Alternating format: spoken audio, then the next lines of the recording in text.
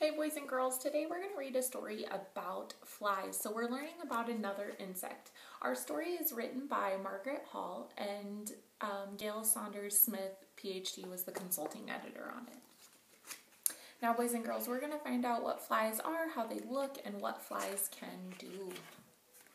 Alright, flies are insects with 2 wings and 6 legs. Flies can be many colors. Most flies are brown, black, or gray.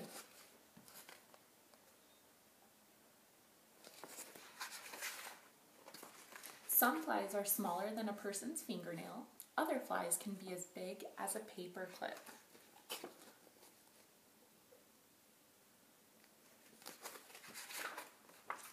Flies have 2 big eyes, and each eye has many small lenses.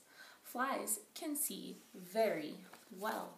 So if you look really close, friends, these are their 2 large eyes, but then if you look even closer, there's like little sections or lenses, like they call it, and it just helps them see even better. Flies walk upside down with their sticky feet.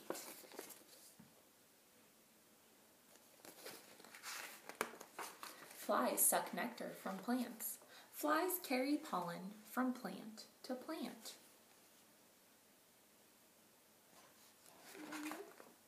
Some female flies bite people and animals. They need a meal before making eggs, and blood helps them make eggs.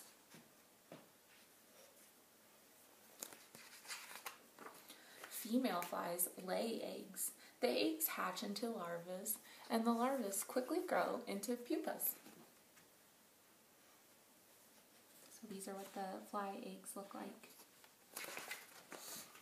The pupas become flies with strong wings, and the flies zoom away.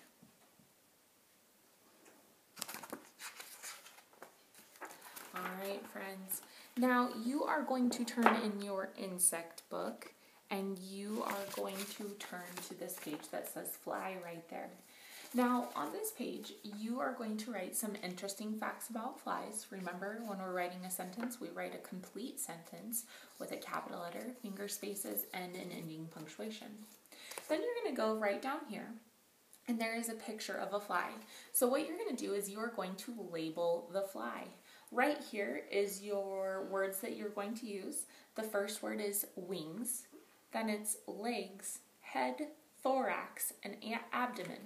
So you're going to pay very close attention to where the actual arrow is pointing, and then you are going to label that.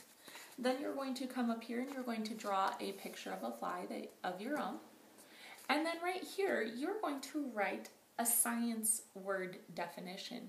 So you are going to tell me what a maggot is, okay?